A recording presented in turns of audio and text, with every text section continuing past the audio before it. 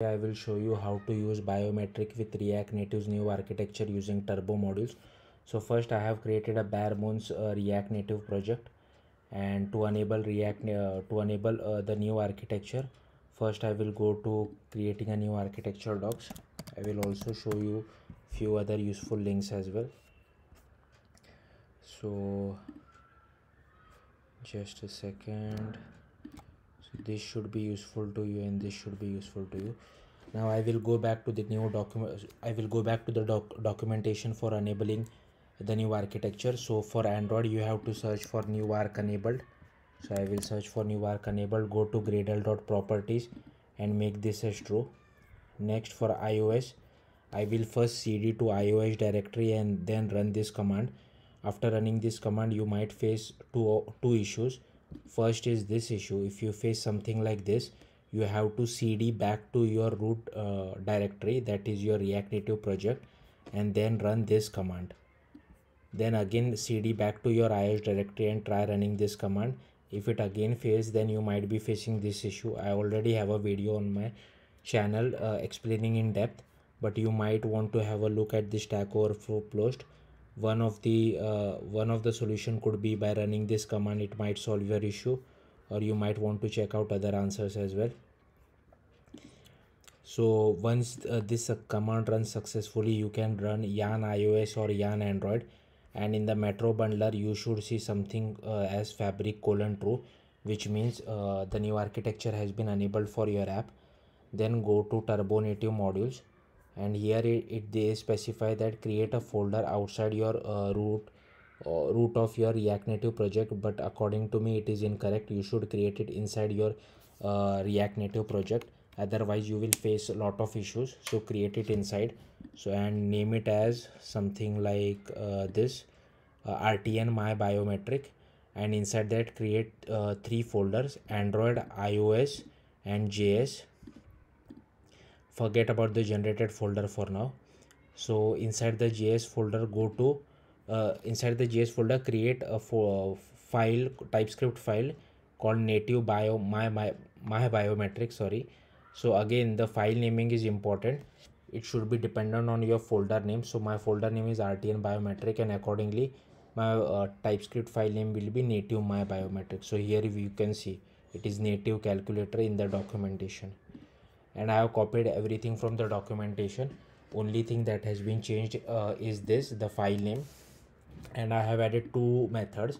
The first one is I want to fetch all the available biometrics which are present in a device. So in some devices have fingerprint, some devices have face biometrics, some Android devices have both, which is kind of confusing. So I have defined one method to get the available biometric, and second one is for authentication. Okay, next what we have to do is we have to create this package.json file. The package.json file should not be inside the JS folder, it should be a sibling. Again, I have copied everything from the documentation. Only thing that has been changed is this file name, this file name over here, this file name over here, and this package name. If you want, you can change it over here as well, not an issue, as these are only GitHub links. Next we have to create the podspec file. So create a podspec file which is sibling to your package.json. Again, it should not be inside the iOS folder, and the name is important. Again, copied everything from the documentation. Only thing that has been changed is this name. Next, I will go to Android and create build.gradle and this folder structure. So I will go to Android. Inside that I will create build.gradle. I have copied everything from the documentation. Only thing that has been changed is I want Kotlin instead of Java. So I have applied this plugin for Kotlin Android, and also added the Kotlin standard lib. And we want biometric, right? So we need to add this external library from Android X as well for biometric. So this is important. Next, in I have created src main java com RTN biometric and created this file my biometric package.kt, and here you should copy everything from my file.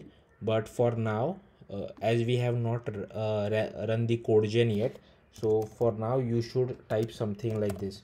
This should be return null and this should also be return null. Okay, just keep it like this for now. I will revert it back.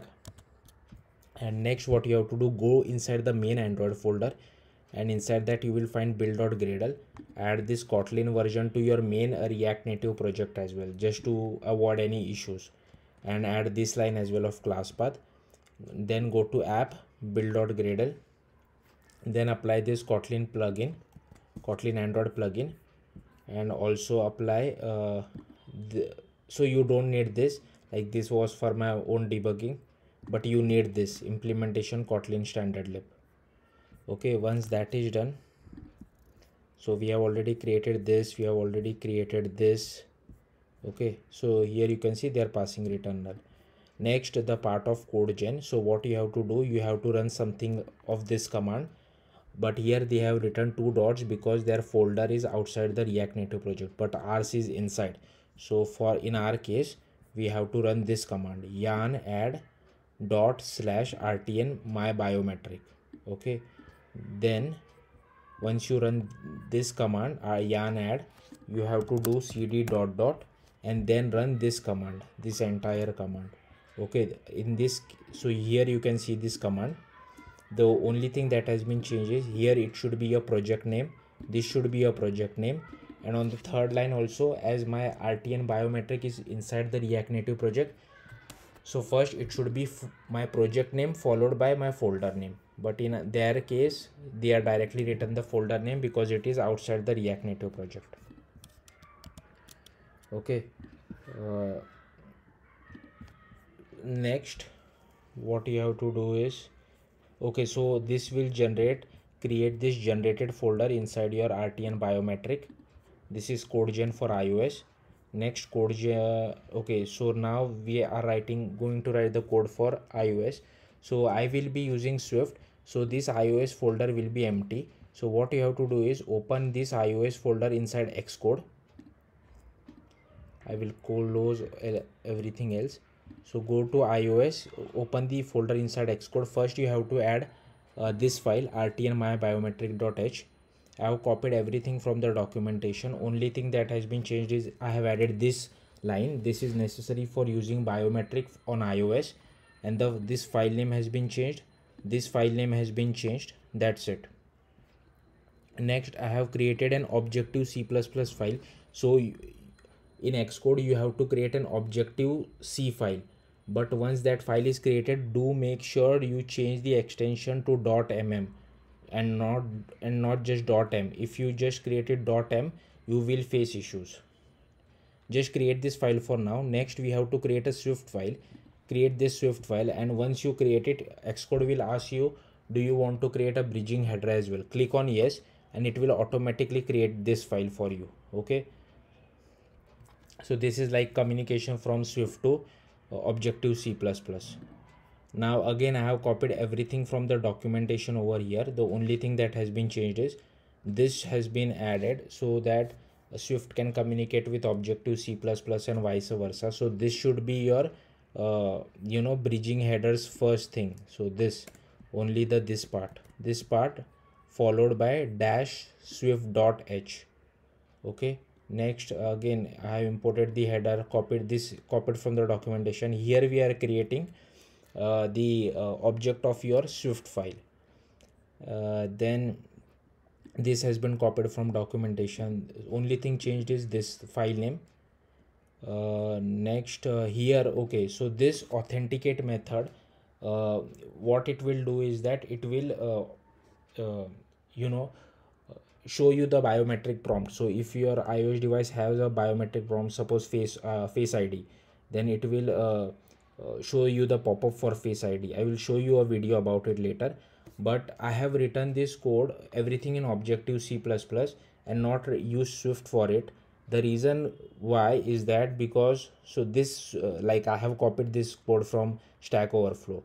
Okay, so basically what it does is that it checks whether there is an face ID or not. If there is some error, then I am returning false. If it is successful, then I am returning true. Otherwise all cases are false. Okay, even I don't understand much of Objective C++. but the reason, like I do have code for it in Swift as well, I will show you. But the reason is that I was facing a lot of issues in Swift while sending data from Swift to Objective C++, because like there is something called the completion handler in Swift, and which was causing a lot of issues for sending returning data from Swift to Objective C++. So I can show you. So I have tried something like this. So here you can see that returning this thing is becoming very difficult, because this is inside a task. Like, even I don't have much knowledge of Swift, but this is, I think, kind of like asynchronous, like async await kind of thing, and you can't really return data from it, something like that. And also there, another method which I tried was using this same thing, but I was here using completion handler. So this completion handler which I was using, but again this was causing a lot of issues, because Objective C++ does not have the concept of completion handler. Okay, but there is another method. So this is for authentication, right? Biometric authentication. But to get the available biometrics, I have created this implementation details in Swift. So here you can see I'm calling the get available biometric from my Swift file, and it returns a string, and whatever the string has been written, whether it is a fingerprint or face, I am returning that, I'm resolving it, otherwise I'm rejecting it as a failure. So here you can see, go to the Swift file, and you just have to write this method and this method. Okay, so I have just written this, and basically it checks whether what kind of fingerprint or face ID which you have. So yeah, that's it for iOS. Okay, yeah, one more thing for iOS which you have to write is, go to your info.plist file, and you have to write this line. Also for Android, you have to go to app src main android manifest.xml, and you have to write this line. Next, you have to do code gen for Android. So you can, if you want, you can run this command again. So I will show you. This is the command. If you want, you can run from the root of your React Native project. Then you have to cd to your Android folder and run this. Okay, the main Android folder.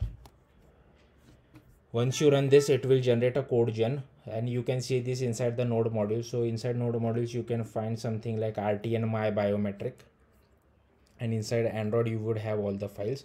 Now we will generate all the Kotlin files for this.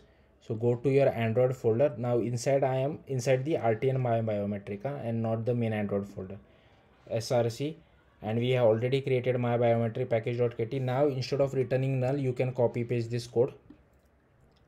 Okay, again I have copied this from documentation, only file name has been changed and Java file has been converted to Kotlin. And inside my biometric module, here also I have copied everything from documentation, only Java code has been converted to Kotlin, and file name has been changed appropriately. And this is the logic for getting the available biometrics. So this is the logic. So here, like, again I have copy pasted everything from documentation. So here you can check, okay, there is a feature of fingerprint, then I am returning fingerprint. There is a feature of face, then I am returning face. Then again fingerprint, face. Okay, and the API differs from whether it is HDK greater than equal to 29, HDK greater than equal to 23. Okay, and this is the method for authenticating via fingerprint. So again I have copy pasted this from the documentation, so which you can see. I am returning a bunch of errors, and if there is success, then I'm calling the login method, and inside that login method, again copied everything from documentation. So this basically does authentication, and you have to write this as well. Don't worry about the source code. I will attach the source code in the video's description. So yeah, next what you have to do is, so we have created all this file. Next, again run this command. So go to the root of your React Native project and run this command. And for iOS, you have to do cd iOS and run this command. So it will generate a pod of your pod for your iOS project to use. Once that is done, at least I think actually we should have run this command before creating all the files in Xcode. I think you would be facing lot of issues, but as soon as you run this command, all those issues would be gone. But make sure Xcode is closed while you run this command. Next, to use it, what you have to do is go to your app.tsx. You can import it something like this. Then inside the touchable I have created two buttons. So first is for getting the available biometric, and if I find any biometric, I am displaying it on the text element. And second touchable opacity is for authenticating. Okay, now I will show you how it looks on Android. Okay, so here you can see, so for Android emulator, first you have to enable fingerprint. You can go to settings and enable fingerprint as well, otherwise this won't work. So I have already enabled fingerprint by going to the settings. Now I'm clicking get available fingerprints. You can see biometrics are fingerprint. Now I'm clicking authenticate locally. See, I'm authenticating my fingerprint, and now I'm clicking on touch sensor. I will click on touch sensor. So see, that is authenticated, as well as on the console you can see is authenticated true. Now same for iOS as well, I will show you. So for iOS, first you have to, as soon as the simulator is open, there would be a at the top there would be something called features. You have to click on that, and there would be something called Face ID, and you have to enroll in that Face ID first. Otherwise, or you can test it on a real device and enable Face ID. Make sure you have enrolled in your Face ID. So I have clicked on get available biometrics, and the biometrics are face. Now I will create authenticate locally. It will show me this prompt. Now again I have to click on features, then Face ID, and I have to click on matching face. Once I click on matching face, I get is authenticated true. I will try it again, and I will do not matching face. Yeah, not matching face, and it will show an face not recognized. Okay, so yeah, that's it for biometric. If you have any more request, if you want me to cover any new feature or any existing feature or any library which does not support React Native architecture, put in the comments below, and I will more than happy to help you out. Thank you for watching. Bye.